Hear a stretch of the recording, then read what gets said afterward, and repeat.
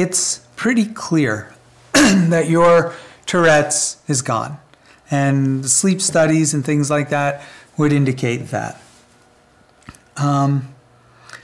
You know, of course, the question is, how much did we participate in that? It can go everything from whether you take an ESP or not, because there's a percentage of people, I think you said it's 50% is a round figure, that where the Tourette's subsides and goes away. And maybe it was your time. And that's a very real possibility. Again, it's nice if we can help people that way, if we can assist people with their lives, and that makes their life better. But really, whether your Tourette's went away or not, if your main goal was to feel more joy and enjoy existence, someone with Tourette's and someone with sweaty palm syndrome or whatever it is, someone who blushes a lot, someone who, I don't know, a bunch of other things that are of the body, so what? If they feel more joy and they're more accepting of themselves, and it's not something that, if you will, it's not like going out and being violent or something like that, that's what's important. So, you know, the original, even in what you're saying, well, what did we participate? And that's, I think, what was the thought, the genesis of the whole Tourette study, was the thought that, well, maybe we did, maybe we didn't. Let's investigate the question. And still, with what has been done up till now with the Tourette's thing, literally, I think it's deepened the question.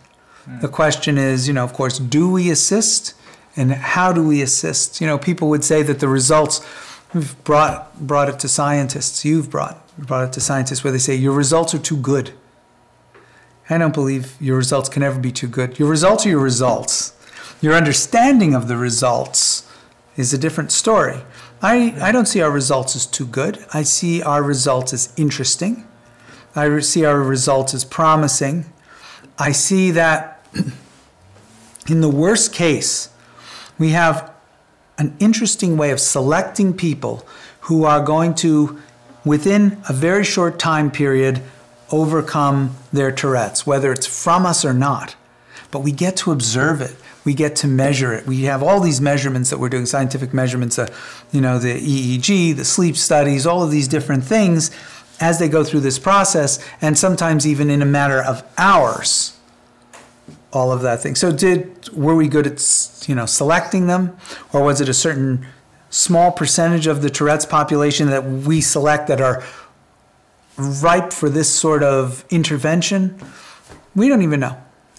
We do know that somehow the people that get through the gate, our demographic of people that actually take our treatment, the results, the observed changes in their Tourette's are great. Do we know what the exact cause of that is? Not yet. It's a question for study. I think what we have now is enough data, enough of the raised question to warrant more study.